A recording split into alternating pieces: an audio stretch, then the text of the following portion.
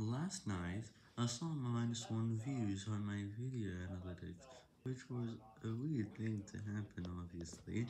Maybe the view in the very beginning, with a 1 in 500 chance, was becoming negative, which is nearly impossible, although this has been happening for more than a year now. But this still needs to be fixed so views don't become negative in the YouTube video analytics or the real-time views, because that is just not right.